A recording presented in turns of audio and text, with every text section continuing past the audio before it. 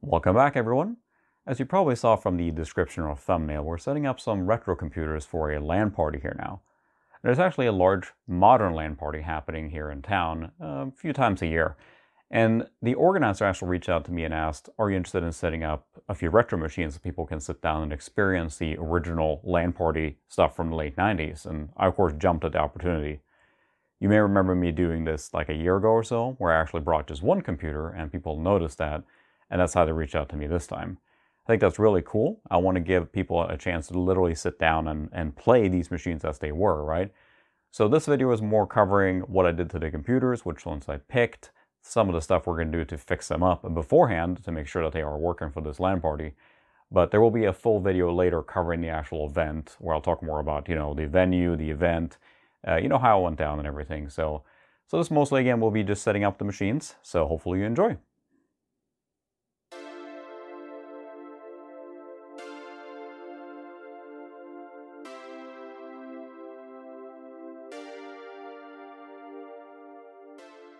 So for this little LAN party, I've opted to bring 3 different machines, and we'll go over each machine one at a time as well. But we have the P3700 over here. You've seen me stream on that one a lot. It has a Voodoo 5 currently in it. Again, we'll crack it open and take a look at it, but that's going to be kind of the core of this setup. We have a Dell P3 450, which I've also streamed on.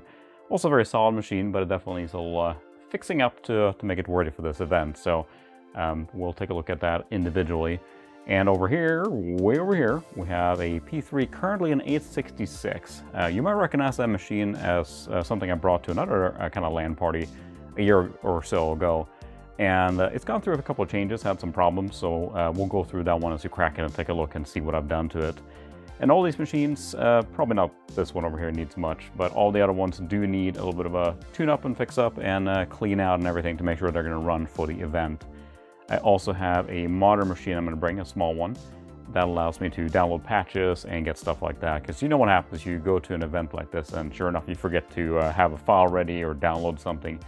So I still need a modern machine. I can't go to this event with just a retro machine. So they're currently all set up to be networked, as you expect. And I'm testing everything to make sure they can transfer files back and forth.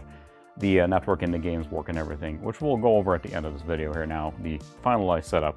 But this was kind of the first test fitting to make sure that they all could talk to each other, etc. So without further ado, we're going to go into each machine individually. We'll go over the specs quick and why I'm bringing that particular machine and if anything needs to be fixed on it. So now again, the first machine is our P3700 here, which is very, very familiar if you've seen me stream, but there's really nothing wrong with this machine. We'll just take a quick look at what's inside as far as the specs go.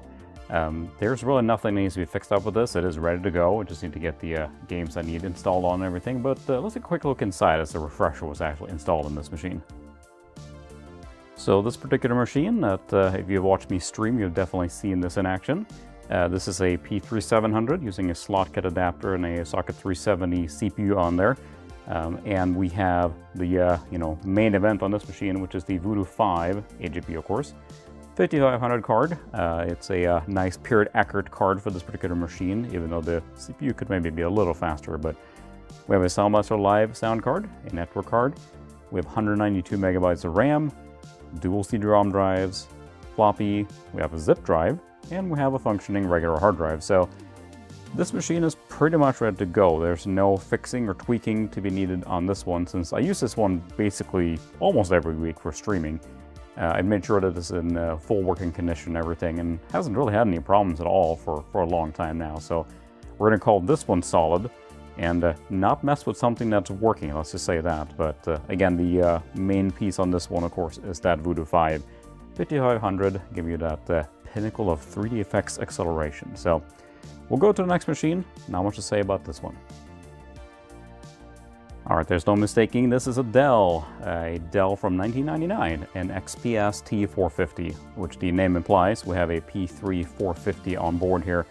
This machine I got locally from a gentleman who said I could have it as long as I got files off it for him, which I did. And after that, I was given it for free, which is really nice. Now, it was extremely dusty when I got it, and I'll see if I can find the clip and overlay it here when I actually used the blower to clean out the machine, because it was very, very dusty. So we'll take another look here as we open it.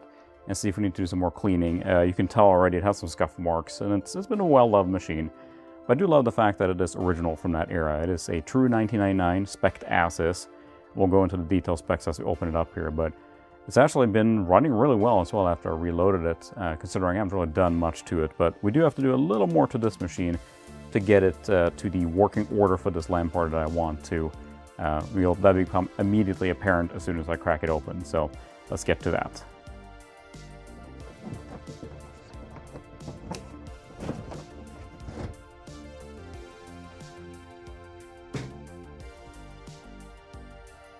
Alright, so I took the fan shroud off here for the processor, and on board then we have a slot 1 P3 450.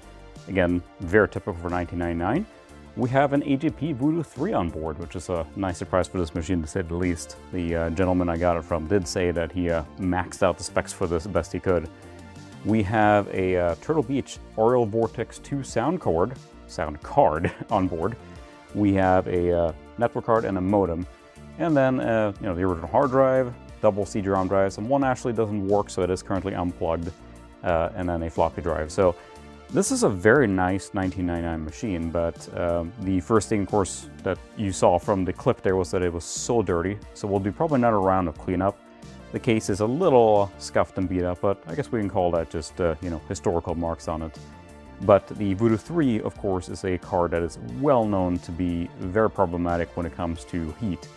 It doesn't dissipate heat very well, and I'll show a clip here of it being overlaid with running full load for a while, and you'll see the temperature on where it's getting. Now, take the temperature reading out here with a kind of grain of salt. This is not a super accurate thermometer, but you'll get an idea what we're dealing with in the stock form, and the temperature on the back of the card. It heats up pretty darn fast and very quickly. Again, because the Voodoo 3 lacks any kind of active cooling, it just has a big passive heatsink, and that's kind of a common problem. We don't want to have that problem with this machine running for a long time, so we're going to take care of the Voodoo 3 for starters. So let's take that apart and maybe put a fan on it. So here we have the iconic Voodoo 3, as we already mentioned here now, and as many of you are familiar with, this has just passive cooling. If this was a smart choice on 3DFX part or not, we'll never know really, but it is kind of like a known issue with these cards that they just generally run hot. Because the cooling solution is just not beefy enough, really. And I mean, over time, that may even cook the card, This card is still working just fine, but based on the fact where it came from or how dusty and dirty the machine was, it needs a little more. So the card itself is not terribly dirty or anything. I mean, it's fine right now. But again, we're trying to get a little upgraded cooling solution for this machine so that it can run for many, many hours in in a large setting without having any problems. So the cool thing is that, as you can see, there are 4 clips here for this heatsink, but only 2 are used to hold the heatsink on here. Now, it uses kind of like this adhesive glue slash thermal paste, which you can probably get off with like a heat gun or something, but it's on there pretty good. So we're going to leave that for now and just see if we can use these 2 spots here to mount a fan. And the fan in question we have has to be a 50mm fan. It's just a, off-the-shelf, in this case, StarTech brand fan that we can actually mount. It should line up perfectly with those holes there, if we can see that. Now, how would you mount this on here? Well, there's a few different ways to do this. Of course, you can use more robust methods, but we're going to use the high-tech technology zip ties. I think this is a very, very common mod, as I found people to do on their cards, because it is an easy way, and it's reversible, of course. It's just a it's just a fan attached like this. And the cool thing with this fan that it lines up exactly with the holes then is that we won't use a lot of extra space or anything, and then with this slim design here, it shouldn't take more than an additional slot next to the card, versus like maybe a full-size 80mm fan or anything. And again, if I forgot to mention, this is a 50mm fan, it's on the box, which lines up with the holes. It's 40mm between these holes, which means that we need a fan that's larger to accommodate that. So we should just be able to thread this through here carefully. A little extra tool here to make this maybe a little easier. Here comes a pro tip directly from the content creator. Make sure your memory card in your camera has enough space on it, otherwise it will cut you off. Anyway, we have a finished product here now with the zip ties holding the fan in place on the heatsink. And again, this makes it very easy to reverse. We just snip this off if we need to. Beyond that, we now have a actively cool Voodoo 3 with just a standard 3-pin fan header. Of course, we can use the adapter that was included to power it from our 5-pin or 4-pin Molex connector if we need to. But beyond that, that should be it. So let's get this back in the computer and see if the thermals are a little better after we clean out the machine. So let's take a look at the machine itself again. So we have the Voodoo 3 back in the machine. It is now powered through just a standard Molex connector with the adapter here. And overall, the machine isn't that bad. I mean, it certainly has, and it's probably not showing up too well on video here, but it has certainly seen its fair share of storage scuffs and who knows what. But besides just a couple dust bunnies and everything, it is really not that bad. It could be a lot worse. It's not gunky or anything. Yeah, it's dusty, but nothing's going to make the machine not run. And you know, you can spend hours basically fine-tuning and cleaning this, and probably wouldn't get too much out of it.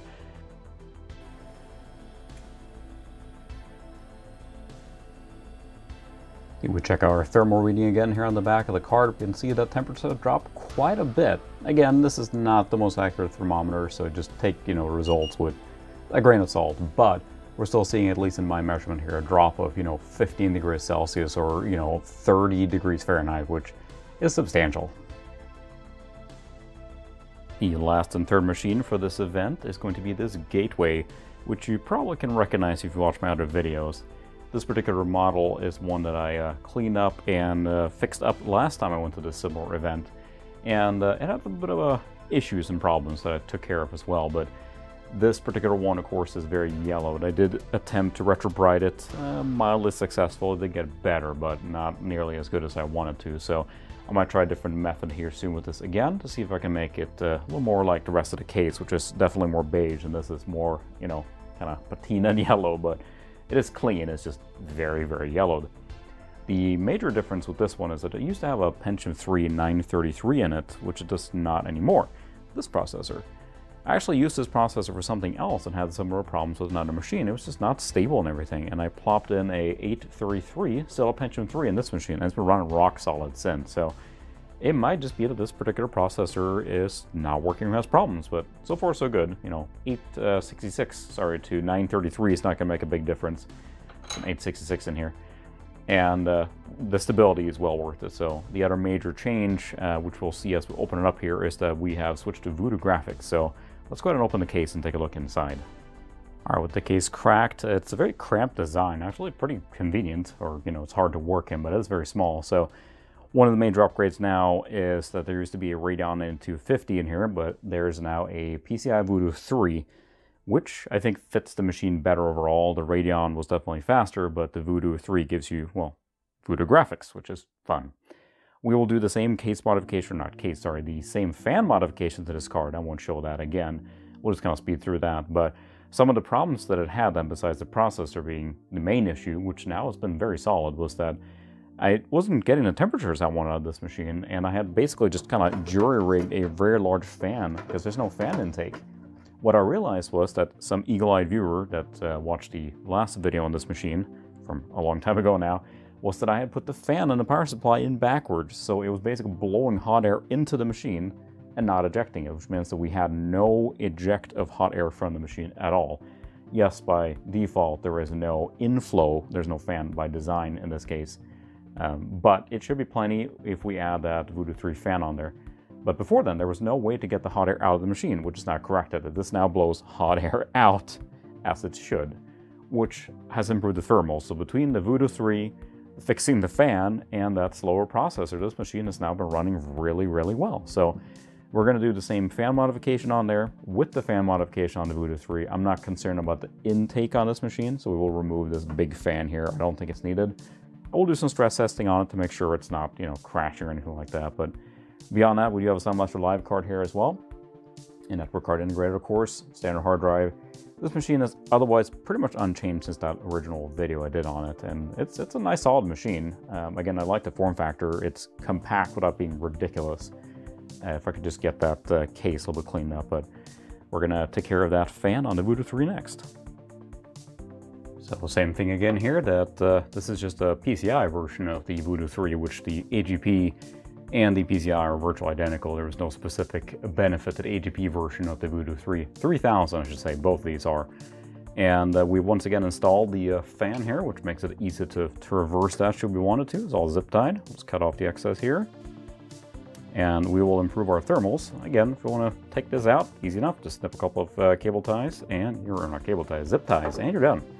But this should, again, provide us a very needed cooling boost to this card. And I'm not going to do the thermals on this card, just expect to be about the same as we did on the other one. But I think it's an easy and quick upgrade. You know, a $5 to $6 50mm fan, power that, a couple of zip ties, good to go.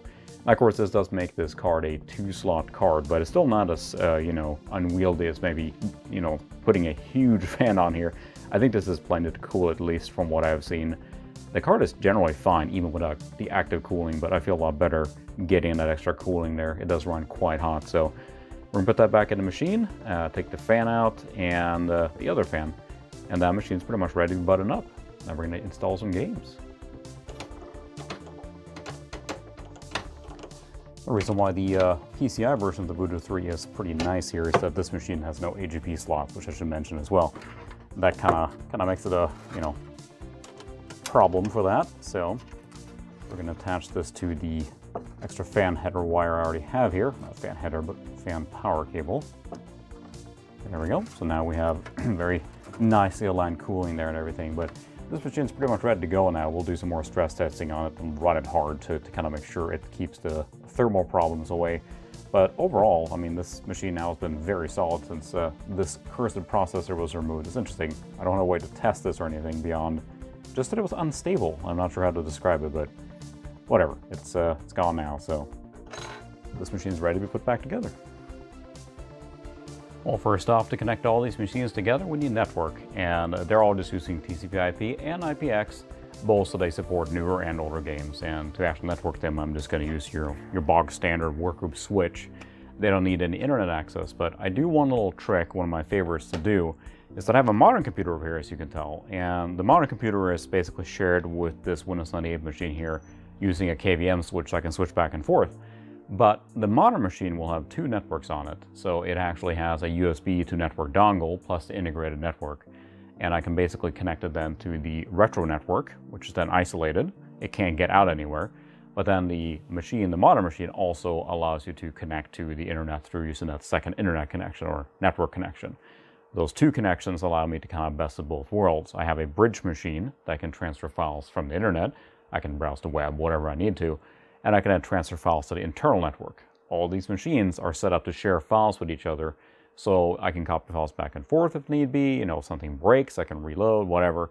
And above all, using that modern machine as that bridge setup, allowing me to transfer files in and out of the network. And I think using double NICs like that is a really nice thing to do, so that your old machines aren't directly connected to the public network. Because, I mean, let's face it, putting a Windows 98 machine on a very wide open network in a huge LAN party setting, yeah, not a great idea. That does mean I have to enable SMB1 client on this old machine to be able to browse to these, but beyond that, I can transfer files back and forth, just go to network browser, they're all found immediately. So it's kind of my favorite trick to do this sort of setup, and it works really well. So now, all the machines are up and running, and I wanted to give just a taste of this. I'm not sure how well this will be picked up on audio. I'll walk closer in a second, but all 3 of them are running now, and it's very noisy in here. Now, they're going to be in a huge area with tons of other computers, modern machines with, you know, high-powered fans, whatever. Probably won't be able to tell right there, but in here, with all 3 running right now, it is pretty loud. These are old-school original fans, right? Most of them are not modern fans. So there's some modern fans in here, but most of them are the original ones. So yeah, it's pretty noisy, but it's part of the experience, right? So that means that we now have all 3 machines up and running, connected, and are networked. So the next step would be basically just to install a whole bunch of games and make sure all the games are working over network and all that good stuff. But other than that, it's pretty locked and loaded as far as ready to go, and it's going to be a lot of fun. Let me get the microphone a little closer here. Noise.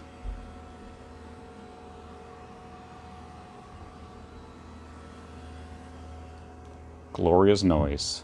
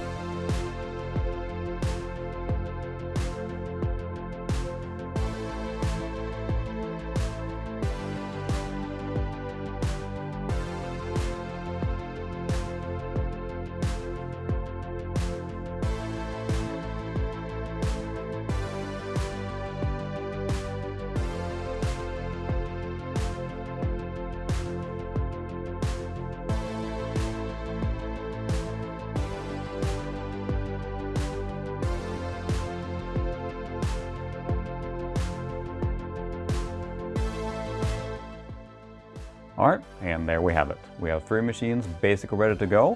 Just have a lot more games to install, which that takes a long time, so I expect to be doing that for a while. But you might ask yourself, why did I pick these particular machines or these particular specs? Well, availability, right? I don't have 100 machines ready to go, and I don't have, 50 different video cards I can just pick from. So these are the ones I have, and I think they all are generally period accurate. I think they are good representative machines from that general era. And of course, Glide and Voodoo and 3FX for me is pretty nostalgic, so that helps me. Now there are other fine video cards and other sound cards that would work really well for these setups, so I'm curious to hear what your thoughts are. Make sure to leave a comment if there's particular components you would have swapped out or things you might have feel are better suited for it. There's always upgrades, there's always alternatives, so I'm curious to see what you think. But beyond that, the machine's all ready to go in general. And I'm looking forward to having people sit down and kind of just get that experience from the late 90s, fragging each other in a real tournament. Very nostalgic for me, so I'm curious to see both younger people maybe experiencing the first time or people remembering it fondly. So, because we're all getting old, we're all getting older. But anyway, I'm going to make a separate video that covers the actual event and people experiencing the machines, the venue and everything, so look forward to that. We come out after the event, of course. But I hopefully you enjoyed watching me set these machines up. I love tinkering with this stuff. It's always fun. Little challenges to overcome here and there, but hopefully you enjoyed the video, and look forward to the other one coming out soon. So thank you very much for watching, and see you next time.